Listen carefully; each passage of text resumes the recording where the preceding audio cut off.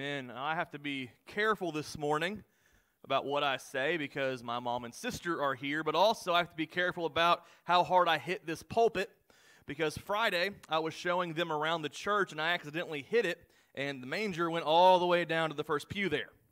So we're going to try to make sure that doesn't happen today. All right, but let's go ahead and go to the Lord in prayer together this morning.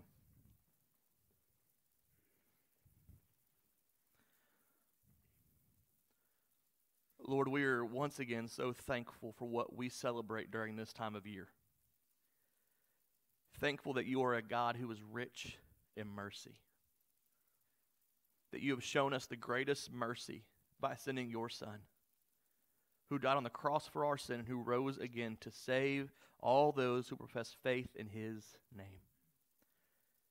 So, Father, this morning I pray for those who have professed faith in Jesus. I pray for every believer here, myself included, that we would be open and receptive to what your word has to say. That we would receive it not as a word of man, but as your good and powerful and saving word. Father, I also want to pray for those who do not know you this morning. Lord, I pray that you will open their hearts to the gospel, and that they will be saved. Father, we give you the glory during this time, and may you bless the preaching of your word. In Jesus' name, amen. Well, grab your Bibles this morning and meet with me in Matthew chapter 1. Matthew chapter 1 being verses 18 through 25 as we are continuing in our series we started last week entitled, Behold Your King. And last week we looked at the genealogy of Matthew to see the king's lineage and how Matthew was framing the entire Old Testament in a genealogy and what that means about Jesus. And this morning we're looking at the king's birth from Matthew 1 verses 18 through 25. Now, when I was a freshman in high school, my youth group introduced something kind of unique. They introduced a drama team for the youth group. Now, I'm not going to lie to you, I was really enticed by the idea of being on a drama team. If you've met me, that shouldn't shock you. That'd be something I'd be interested in. And I loved what we were trying to do with it. We were trying to use these dramas to communicate a biblical story or a story with a biblical truth set to music. And we used this drama team to travel all across the United States. We went to Beaumont, Texas with it. We went to Chicago, Illinois. We went to New York City, which is actually where I preached my very first sermon. And we even took the drama team to Ethiopia. We went across the ocean to not only perform these dramas, but to help this school that was there. And so I loved my time in the drama team. I loved being a part of it, and some of my fondest memories come from being a part of that team.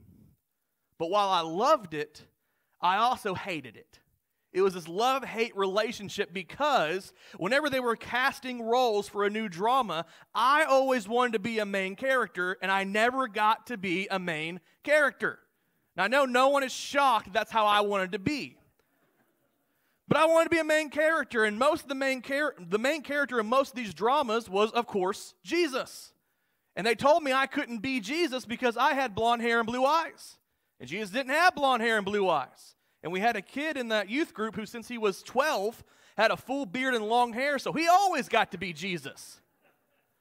So I was a little frustrated, and there was this one play in particular that we were doing to My Delivered by Rich Mullins. We were putting a drama to that, and we were going to tell the whole biblical story in that one song. And I said, I know they've told me no before, but I want to be Jesus. Not just because he was the main character, but because he was the only consistent role throughout the whole play. And I didn't want to learn multiple parts. I wanted to learn one.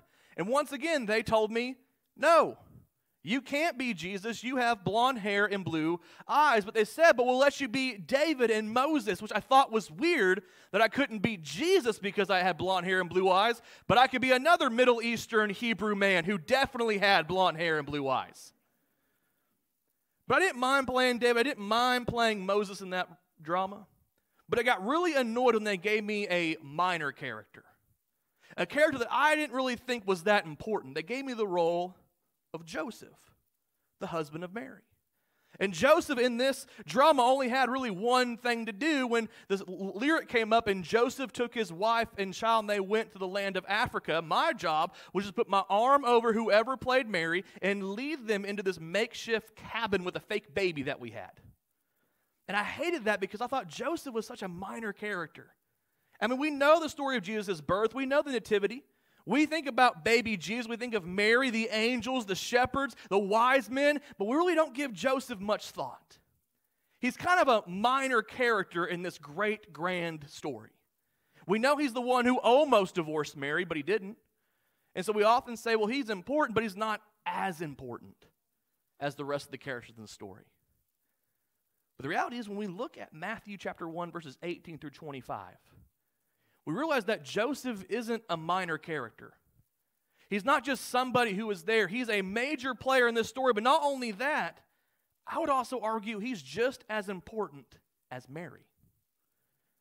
That if Joseph didn't do what he was supposed to do in this story, we don't know how this story would have turned out. We probably wouldn't be celebrating Christmas right now. Because Joseph is not only a major character, and he has a major lesson to teach us, he's just as important as Mary. And so what does Joseph have to teach us this morning, 2,000 years later? What does Joseph's life teach? What does his story teach us 2,000 years after the birth of Christ? Well, Joseph teaches us what it looks like to have a real faith. He teaches us what it looks like to have a faith that is seen by others and that actually works itself out. So what we see from the story of Joseph is this, that your faith is seen by you being merciful and ready to act. Your faith is seen by you being merciful and ready to act. And we see this in Joseph's story beginning in verses 18 through 19 when we see the very first scene of this story, Joseph's dilemma. Read these verses with me. Verse 18 begins, "The birth of Jesus Christ came about this way. After his mother Mary had been engaged to Joseph, it was discovered before they came together that she was pregnant from the Holy Spirit. So her husband Joseph, being a righteous man and not wanting to disgrace her publicly, decided to divorce her secretly." So the story begins, we are told that the birth of Jesus came about this way. Mary was pregnant with Jesus. The Holy Spirit knit together the body that Jesus would indwell in Mary. We know this, but Joseph didn't yet. We're told this in verse 18. Joseph wasn't told this until verse 20. So in Joseph's mind, what's going on? Well, his betrothed or his woman he's engaged to with, I know engaged is the closest we can get to in our modern culture, but to be betrothed to somebody, they were practically already married. They were already husband and wife. They just didn't have the ceremony yet to make it official until they could begin living together. So they're about to be married. They're about to have this ceremony. They are tied together. They're already called husband and wife when Joseph discovers that she's pregnant. And the baby's not his. Now let's think about that for a moment. We know the story. But let's think about Joseph. This man who is a Hebrew. He's a Jew. He follows the law. In fact, he's the very first person in the New Testament called righteous. He's a righteous man. He's going to marry his beloved Mary. And he finds out the baby's not his. Men, what would you do? What would you do in Joseph's situation? You're about to be married, you're engaged, and you find out that your fiance is pregnant. She tries to tell you that she's still a virgin, but it's God's baby. Are you going to buy it? Are you going to be okay with that, or are you going to do what Joseph did? Or you can go a little further than him.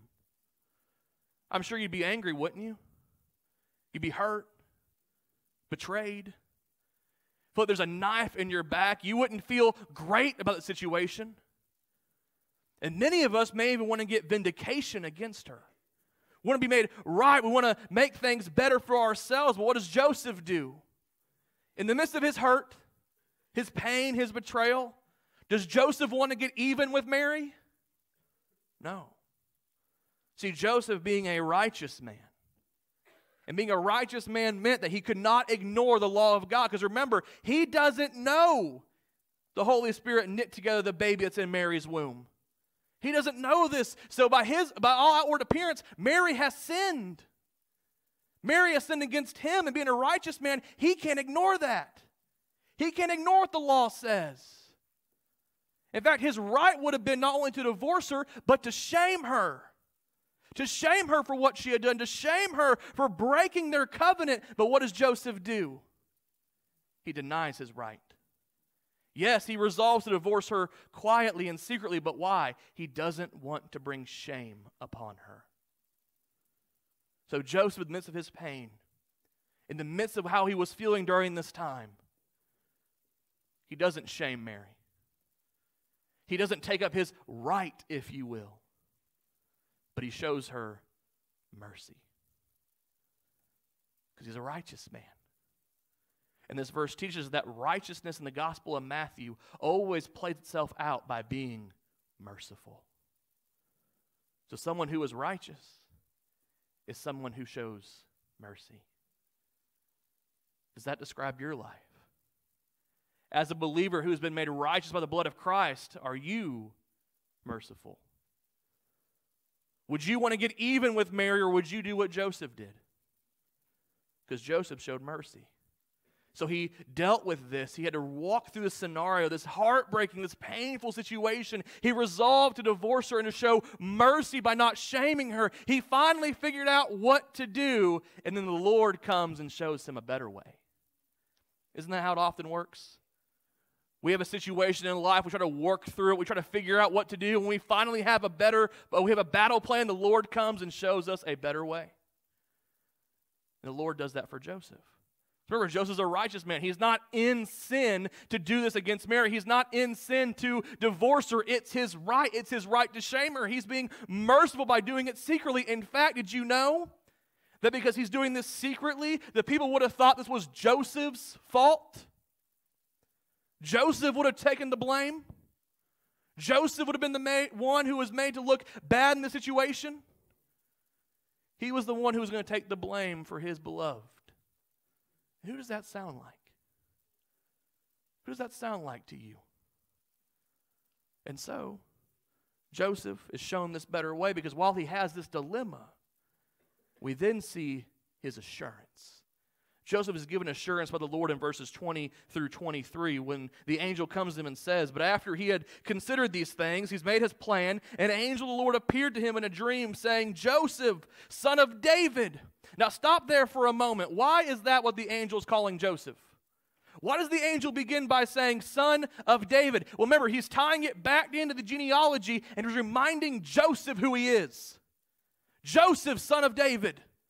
Joseph, the one who comes from the line of David, the one through whom Jesus needs to come. You know why it's so important for Joseph not to divorce Mary? If Joseph divorced Mary and didn't adopt Jesus, Jesus would have no legal right to the throne of David. Joseph must adopt him. Joseph must give him that legal right. So the angel says, Joseph, son of David, don't be afraid to take Mary as your wife, because what has been conceived in her is from the Holy Spirit. So the angel comes, he reminds Joseph who he is. He tells Joseph that he is a son of David. And he says, don't be afraid. Don't be afraid of my plan. Don't be afraid of what I'm doing. It might seem dark right now, but don't be afraid. Because the Lord does his best work in the dark. And so he tells Joseph what's in Mary's womb. It's not a baby conceived in adultery.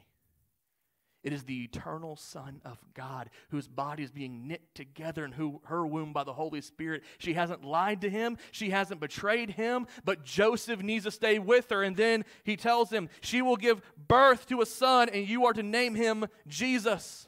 Joseph has to be the one to name Jesus. Joseph has to be the one to do that. By naming Jesus, he is saying, this baby is my son. So Joseph must name him. He must call him Jesus because he will save his people from their sins. In this verse, we see who Jesus is and what Jesus does. You know what Jesus means in Hebrew? Yeshua? Yahweh saves.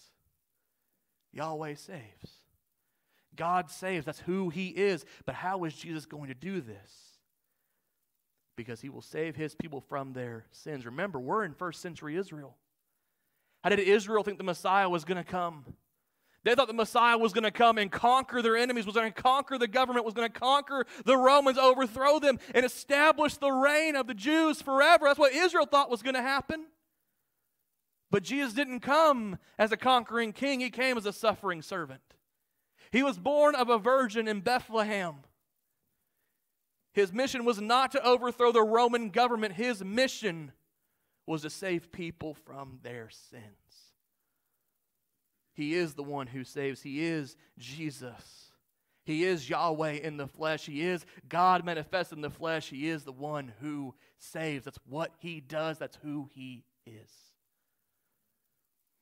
And then we're told by Matthew in verse 22, now all this took place to fulfill what was spoken by the Lord through the prophet. In Isaiah 7:14, this is what Matthew is quoting here. See, the virgin will become pregnant and give birth to a son, and they will name him Emmanuel, which is translated, God is with us. So Joseph is given this assurance. He is told this baby is the one who will come and save his people from their sins. This baby is the one you've been waiting for. This baby is the Messiah you're longing for. This baby is the one that you've been praying for. It's him. He's here. He's in the womb of your beloved. He's in the womb of your wife, Mary, knit together by the Holy Spirit. You know what we see about the Holy Spirit in this section? We see the primary work of the Holy Spirit, which is to create and recreate. The Spirit was the one who hovered over God's creation in Genesis 1:2. The Spirit is the one who knit together the body of Jesus in the womb of Mary. And the Spirit is the one who gives you a new heart when you profess faith in Christ. He is the one who is renewing you. He is the one who is restoring you. He is the one recreating you. And all this is possible because of the one called Emmanuel, God with us. Now we know what this means. We see it all the time during this season, don't we? But you know how significant it is here?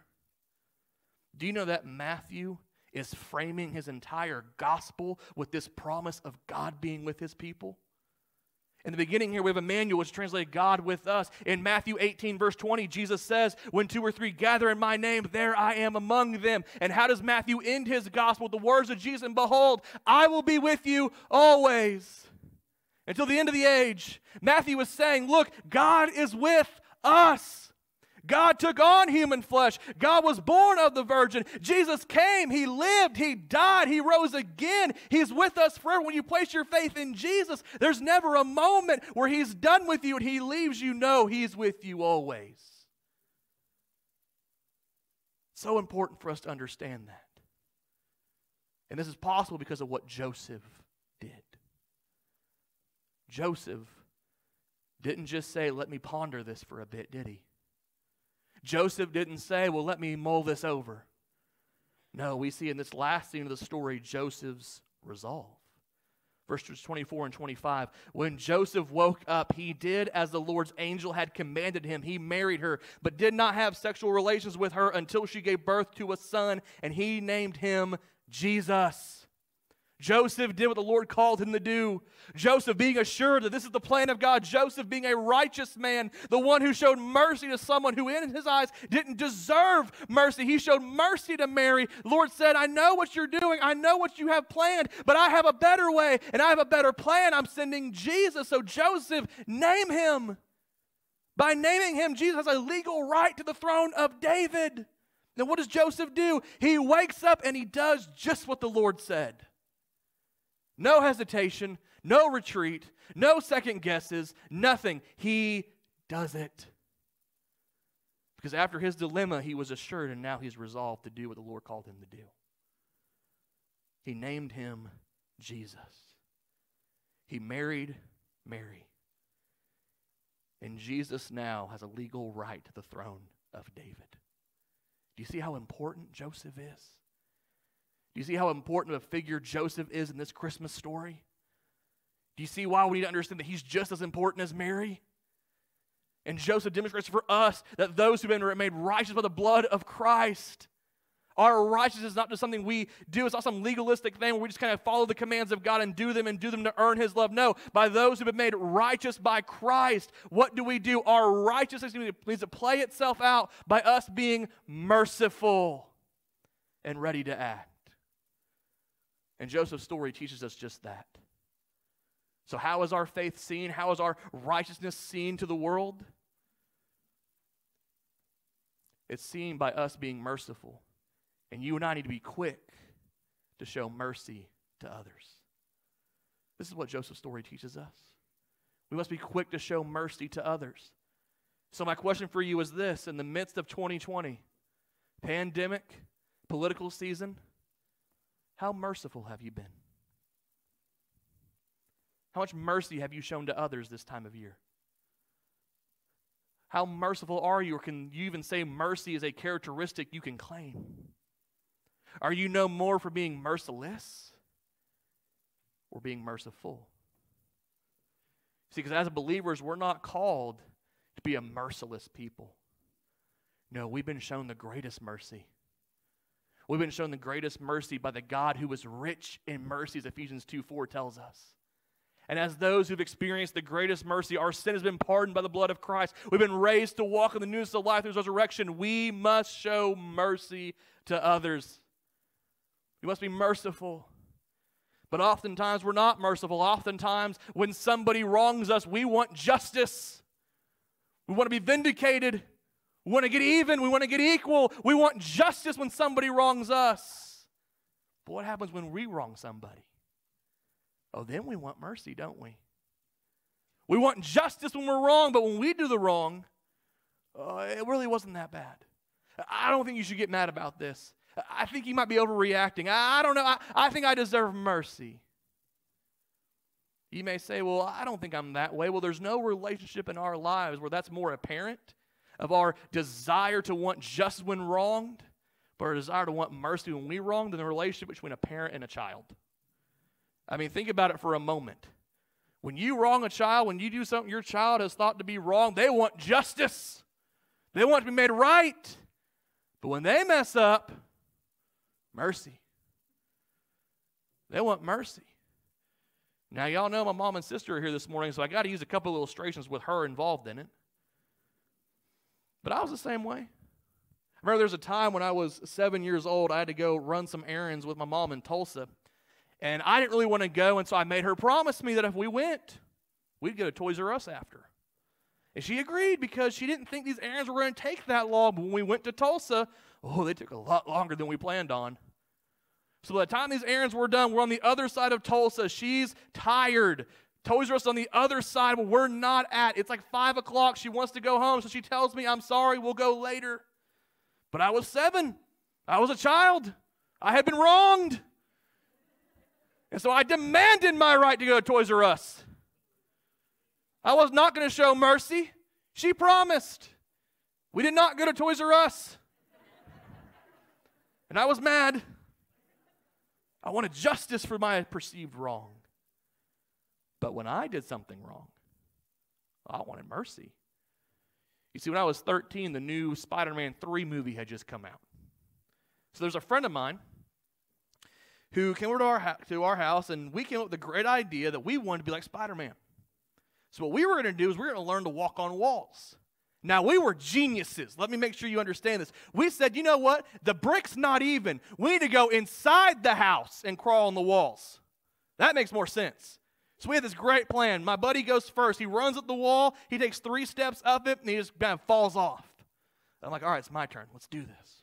So I look at the wall, I run towards it, and I put my foot up, and the second my foot hit the wall, it went straight through the drywall. And it was low enough to where if you put a picture there, that would look suspicious. So I went, what am I going to do? So I brought them in there after they got home, and I said, look, I don't think it's that bad. I mean, if you look at it, maybe it's just easy. There's no need to do anything, no need to punish me here, definitely not. I didn't do anything wrong. It was a freak accident. Who knew I wasn't Spider-Man? But you see there the dynamic? I wanted justice when I thought I was wrong, but I wanted mercy when I did a wrong. And aren't we often the same way? We're wronged, I want justice. When we wrong, I deserve mercy. And that's especially true in 2020, isn't it? Let me ask you this. How merciful have you been this year? We're in the midst of a pandemic, and I'm being honest with you, I haven't been alive that long, but I've never seen people be more merciless than this year. When it came to this pandemic and all the different opinions, all the different viewpoints, everyone's merciless with each other. There's no middle ground. There's no agreement. I'm right, you're wrong. No, you have offended me, so I'm not going to love you anymore. I'm not going to be with you. We can't be friends anymore. This political season, it's been that way too. Who'd you vote for? Well, I don't love you. Who did you vote for? Well, you're wrong. You're dumb. How could you do that? When someone says, would you do this for me? Say, no, it's my right not to do this. It's my right not to listen to people. It's my right to not have to do what I'm asked to do. We become so focused this year on our rights, and we've forgotten mercy. I'm not here to tell you which viewpoint is right and which viewpoint is wrong, but I will tell you this. If your viewpoint leads you to be merciless, you have the wrong viewpoint. If you are merciless, you're wrong. As a believer, you should not be a person who is so consumed with your rights and being right that you deny mercy. Because mercy has not been denied to you. So many of us are like that unforgiving servant in the parable Jesus told, aren't we? We've been forgiven a great debt. We've been shown mercy. But somebody has a small offense against us. And we're like the servant who threw that person in jail. We're merciless. Is that how a believer should live? Is that how we should be? Can we claim the name of Christ and a mercy that surpasses all understanding if we are the most merciless people on this planet? We can't. We do not need to be people who are so consumed with being right and wanting justice when we're wrong, but mercy when we're wrong. We should flip that. When we wrong somebody, we should be the first people to go and apologize. We should be the first people to know that they didn't deserve that. We should be the first people who go and admit our wrongdoing, not expecting mercy. But when somebody wrongs us, we're to show them mercy. We get it backwards, but we as Christians are to reverse it. Show mercy. Own your wrongs. If you're so focused on your rights or being right, let me remind you, Joseph had the right to shame Mary, but he didn't. God has the right. He would be in the right if he didn't send his son 2,000 years ago. He would be in the right, and when Adam and Eve sinned, he didn't provide a promise. He would be right to say, I'm not going any further with these sinful people. That would be his right. But Christ humbled himself to the point of death, even a death on a cross for you. Why should we deny people mercy when we haven't been denied it? Be merciful. Show mercy to others. It's not easy. It's hard. But it's what God calls us to do. Because Joseph teaches us that we need to be merciful to everyone. But not only that, Joseph teaches us that when we want to live out our faith and our faith is going to be seen, it is seen by us being ready to answer God's call. We are ready to answer God's call. What did Joseph do? Did he ponder it for a bit when God called him? Did he think about it a little bit? No, he didn't. And you and I as believers, we're called. The question we have to answer is this. Are we ready to answer his call when he calls? And you may say, well, yes, I'm ready to answer. If he calls me to lead a Sunday school class, he calls me to start a D group, a life group, I'm ready to answer his call. I'm ready when he calls me to do something. I'll be ready when he does it. But did you know that God is calling you right now? He's calling you right now. What's he calling you to do? Spend time with him. Read his word. Pray. Share your faith. Worship. He's calling you right now to do actions that you often ignore. And if you ignore what he's calling you to do today, how can you say you'll answer his call tomorrow? You can't. Are you answering his call right now? Are you answering his call today? You might be sitting here this morning, you're saying, well, I'm a believer, but I'm merciless. I don't show mercy to others. God is calling you to repent today. Will you answer his call? You might say, well, I'm an unbeliever. I don't know Jesus. I don't have a relationship with him, but I need to be saved. Will you answer his call? There is a call before all of us here this morning. As a believer, it is to be a merciful people because we have been shown mercy. And you as an unbeliever, your call is to receive this mercy from the God who is rich in it. And as a believer, if you accept his call, I'm going to warn you, being merciful is not easy. It's hard.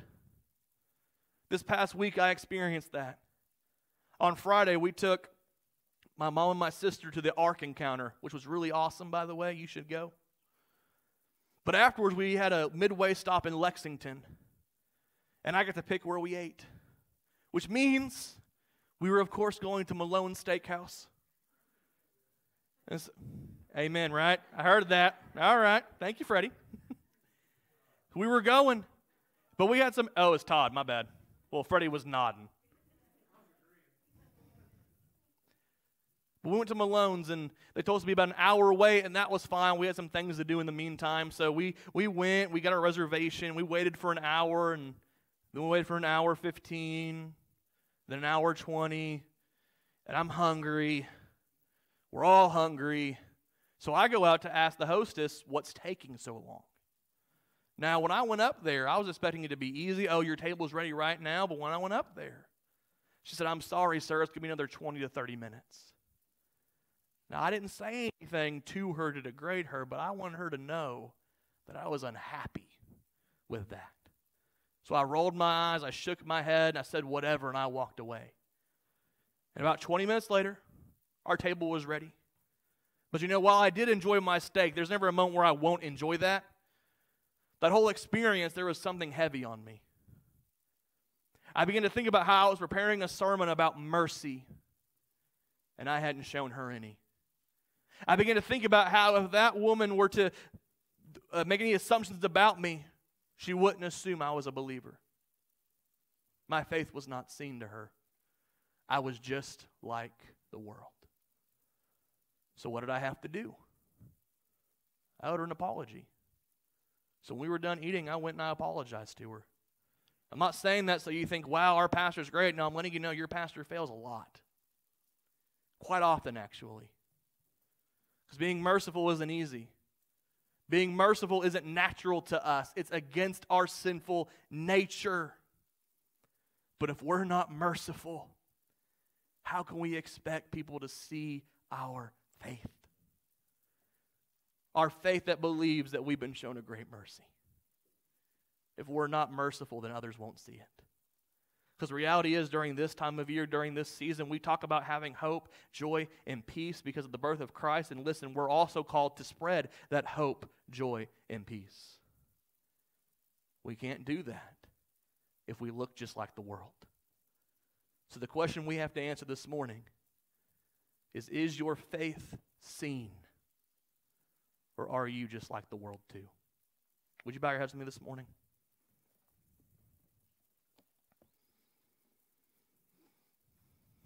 As a believer, you might be saying this morning that you have been struggling to show mercy. That people wouldn't know you were a believer by the way you act. That people wouldn't know that you've been shown a great mercy by the way you live. And if that's you here this morning, God is calling you to repent. He is calling you to turn away from however you've been acting, turn away from your bitterness, turn away from your pride, turn away from whatever holds you back, and resolve to show mercy. It won't be easy. You will fail. But the mercy of God is greater still. So if that's you here this morning and you need to repent of being merciless, then I want to call you to do that. You can do that right where you're sitting. If you feel comfortable, you can come forward and pray at the pews here, at the stairs here. But let us all leave here as believers resolving to be a merciful people, not merciless. And if you're in here and you're not a believer, you don't have a relationship with Christ, you never profess Christ as your Lord and Savior, then you need to respond to the calling of God this morning and be saved. And the good news is you will repent of your sin, turn away from your sin and place your faith in Christ as your Savior and Lord, then you will be saved. Would you do that this morning? Would you respond to God's call? And for all of us, will we answer His call? Father, we love you and we trust you. And Holy Spirit, we ask you to pour yourself out among this place. In Jesus' name, amen. You come this morning as the Lord leads.